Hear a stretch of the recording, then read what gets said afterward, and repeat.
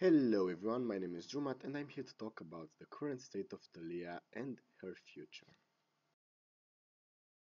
TALIYAH is a champion that was released almost 7 months ago and has become my favorite champion and prime focus for this channel. Since then, her win rate fluctuated from 35% on release.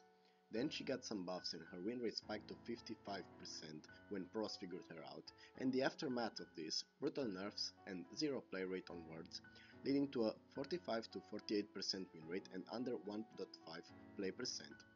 I take all these statistics from champion.gg.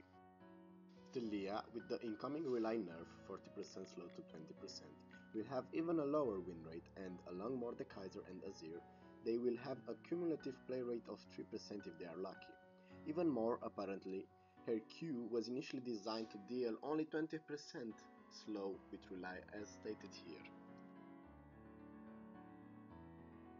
Right now, in higher elo, if you face someone with movement speed or lots of dashes that knows how to predict your W, example Rise with Storm Raider and Ghost, you will be absolutely useless on lane. Her W, compared to other CC or displacement spells, in my opinion is among one of the hardest killshot to hit if the opponent knows how your champion works. Along with an over-nerfed Q and E that no longer burst dashes as it was intended first, and an ultimate that takes lots of tries to work, you have the recipe for failure and the slow death of a champion. In her current state, she is no Twisted Fate with a guaranteed stun, and no Aurelion's Soul with level 3 roaming and also semi-guaranteed stun and knockback.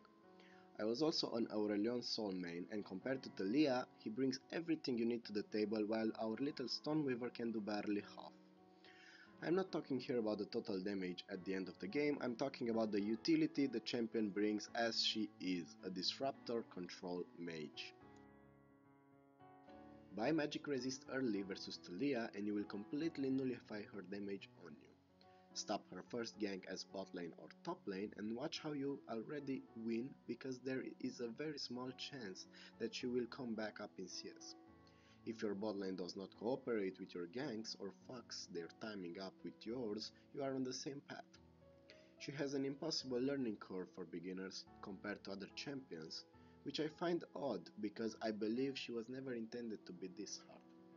I will not say these words if I would not have played her since the beginning, and if anyone says different I can bring arguments to the table, but I believe most of you are agreeing with my points anyway. In conclusion, to wrap this up, her current state is down and will probably go further the rabbit hole if no one starts buffing her. Stop judging TALIYAH by her win rate, start judging her by the play rate while looking at the win rate, where probably all the TALIYAH mains, the 1%, remained. If even the TALIYAH mains can keep up with the nerfs, I believe a new player will have absolutely no incentive to pick her and will just be pushed away.